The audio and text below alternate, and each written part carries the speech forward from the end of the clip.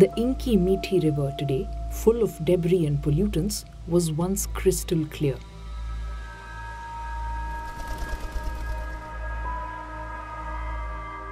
पूर्वी एकदम निव्वळ पाणी होते, कारण 8 आणि 4 जरी टाकले तरी आम्हाला पाण्याच्या खाली ते पैसे दिसायचे.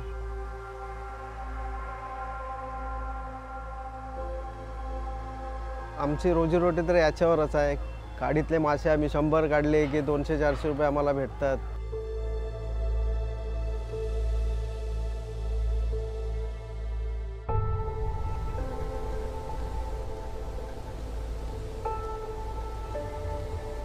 For generations, Vinayak Kohli and his family have lived and worked on the banks of the estuary where the Mithi river meets the Arabian Sea in Mumbai.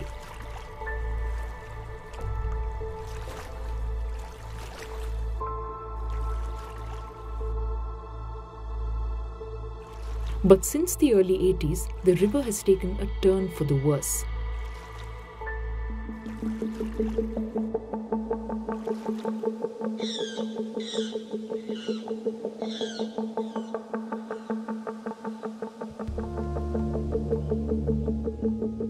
आता हे सांडपाणी आल्यामुळे की सर्वच बाहेरची मच्छी तर इकडे काही येतच नाही या साईडला, तिकडच्या तिकडेच जाते. मिठी नदीमध्ये समजा लाकडं वगैरे पिशव्या टाकल्या जातात. वापस कोणाचे समजा घरातली वस्तू खराब झाली तरी त्या मिठी नदीमध्ये आणून टाकतात. मेडिकलचं जे इंजेक्शन वगैरे जे काय वस्तू असते ते पण याच्यामध्ये आणून टाकतात. त्याच्यामुळे पण आम्हाला आता होडीसुद्धा चालवायला आम्हाला त्रास होतो. कारण आमची जी जाण्या येण्याची वाट आहे तेच मोठे मोठे दिगाडे येऊन सर्व ते नाल्यामध्ये बसलेले झाडाला अडकून. टाकणारे टाकून जातात, पण आमच्या पोटापाण्यावर परिणाम झालेला आहे.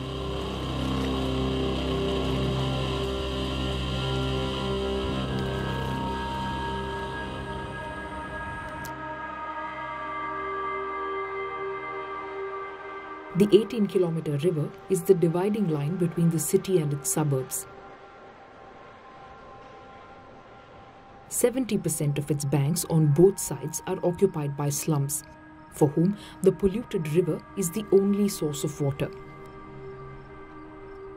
Dharavi, which lies south of the Mithi and known for being one of the world's largest slums, is a hub for small-scale industries like tanning and waste recycling. Raw sewage, industrial effluents and other solid waste get dumped into the river indiscriminately and end up flowing downstream to the estuary, making it difficult for Kolis like Vinayak to fish. Nobody looks at Mithi as a river. The sense of ownership, the sense of belonging, the sense of pride that it was. If you go to the old timers, some even have photographs of paddy fields at the estuary of this river where we were standing. But sadly, nothing of that sort can be, it's very rare to see even some kind of fish also now, because it's only in the high tide when the fishes come in. And they also retreat now. The loss of fisheries in the Mithi estuary is a study which has to be done. You will find that we have lost almost all of it. 99% of whatever fisheries was being, the fisheries value of the estuary has gone away.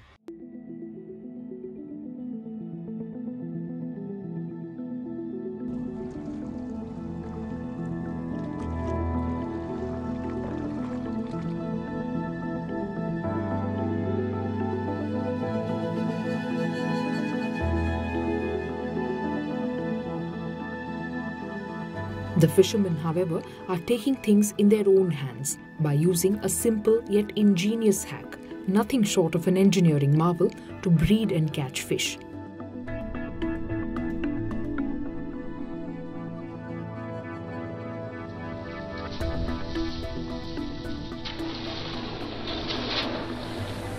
Using an age-old practice, the Kolis of Dharavi have manually built ponds by removing silt, forming bunds and damming the seawater that flows into the estuary at high tide. माझा जन्म 1978चा. तोपर्यंत तरी आमच्या घरातली मासेमारी अशी खुल्या पाण्यातच चालायची. आणि लोकसंख्या इतर कम्युनिटीज इथे मुंबईचं शहरीकरण झाल्यानंतर मासेमारीसाठी जागा राहिल्या नाही. मग जागा राहिल्याने जो तो भराव टाकून खाडी बुजवत होता. आणि म्हणून आमच्या गावातल्या ज्या मासेमारी करणारी जी लोक आहेत आम्ही लोकांनी पाऊंड बनवायला सुरुवात केली आणि मत्स्य शेती इथे सुरू झाली. There are 34 ponds today in the estuary. Unknown to most Mumbai residents, approachable only by boat and tucked away in the thick mangroves.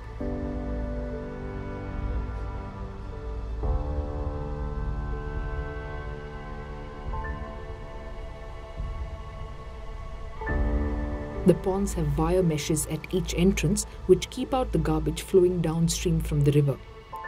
The mangroves too act like a natural barrier. The difference is stark.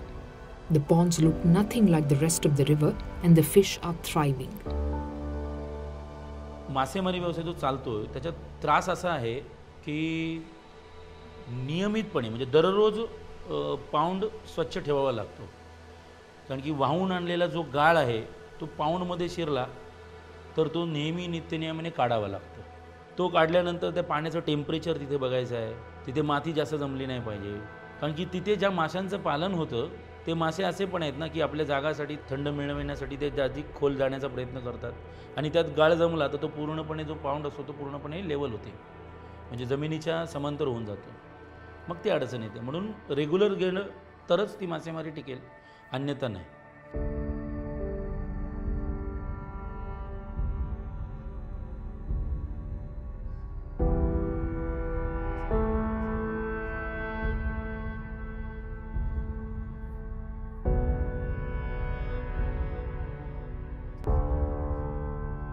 एक काळ असा होता 1970-80 पर्यंतचा की 100% लोक मासेमारी व्यवसाय करत होते आणि आज मिलेनियममध्ये 2018 असा विचार केला तर फक्त हार्डली 15 कुटुंब फुल टाईममध्ये तो मासेमारी व्यवसाय करत आहेत. A long-term solution, however, is possible only when the Mithi is cleaned. If you see, the Mithi river cannot get any worse. We have hit rock bottom. Let's be honest. There is a plan to get the Mithi river back in a way which will allow Mithi to become a recreation area, an area for leisure and nature tourism for the city, while simultaneously allowing the fishermen to have their stake in it. The local government, however, has spent the last 13 years to revive the Mithi. Since the deluge of July 2005 ravaged everything on its banks, but in vain. It's fishermen like Kolis who are making a difference at the grassroots. But often, the fourth generation fishermen can't help but wonder for how long. आता खाडीमध्ये आता एवढी दलदल असते, पाणी सुकल्यानंतर सर्व दिसून येतं, कचरा पण दिसून येतो सर्व. आता 2-3 वर्षामध्ये काय याचा विल्हेवाट नाही लावला तर ही खाडी पण जाणार आहे आणि ते आमचा पोट्या पाण्याचा जो व्यवसाय आहे तो पण जाणार.